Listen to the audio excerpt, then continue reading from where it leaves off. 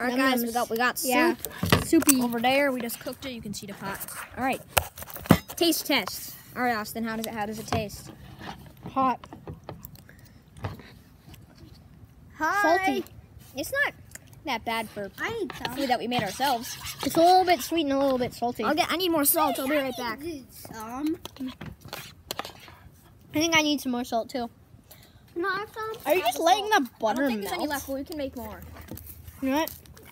Do you dare me just eat this butter? I'll get some food. Some of that salt in there. Mmm. That actually makes it a lot better. Do you want any salt? Want some salt? Butter plain is not. There's some salt. Mix it up. Uh-oh. My butter fell in here. This is good. I need more You salt. should definitely... Enough with the salt. Oh my god! You're getting it over everything. Okay, that's all for this update. No. This is how you shake salt. Let me just teach you.